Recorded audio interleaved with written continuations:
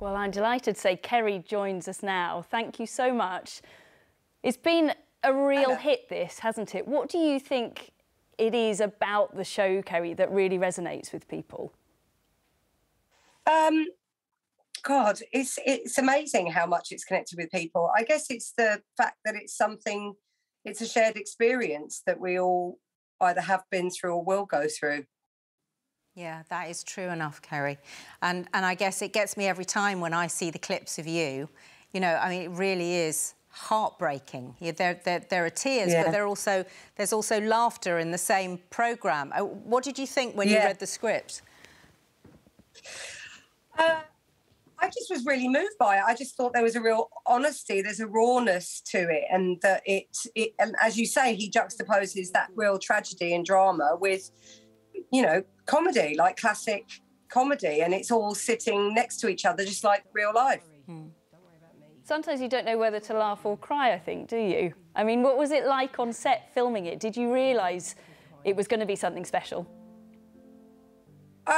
Yeah, I think I did, because everything Ricky does connect with people. You know, he does have that power and voice to do that.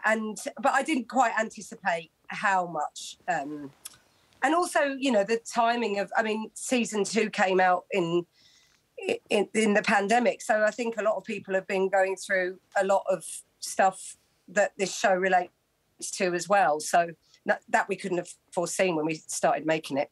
You're so right, and I wonder whether it does resonate so much more, because grief can be quite frightening, and yet lots of people are experiencing it at the moment, aren't they? Yeah, absolutely. And I think what the show is demonstrating is that grief is overwhelming, and it is upset. You know, it's the hardest thing most of us will have to go through. But what Tony and Ricky's, you know, showing is that community and a sense of purpose and connection is what helps us to get through these times. Can you give us any clues, Kerry, about what we might see this season? It's the final one, isn't it? Yeah. I mean, there aren't any I can't give you any spoilers. I'm still dead. Yeah, that would have been something, wouldn't it?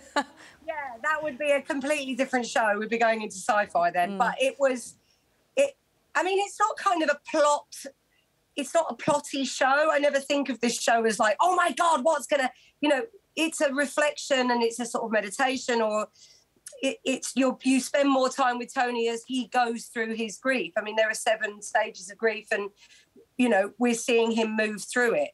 I don't think he recovers. He doesn't just snap out of it. You know, this isn't how it works. Yeah, I think that's a real important thing as well about the series, is that it shows how up and down and back and forth and all the mixed emotions that can come with something like bereavement. Absolutely, and you don't necessarily get closure. Yeah, exactly. Now, before we go, you did mention the pandemic, and we know that you are back on tour. Presumably, you couldn't go anywhere for quite some time. What's that going to be like? No, absolutely, yeah. So I wrote the show quite a while ago, and I was 4 shows into the tour when the lockdown happened, so it all went on hold. And then we did some more dates. I did a few last autumn, and then we've got some more coming up, and I've got a London show in February. So yeah, so this show has had a long life, longer than I foresaw. Well, good luck to you. Thanks so much for coming on to talk about Afterlife. Oh, thanks for having me.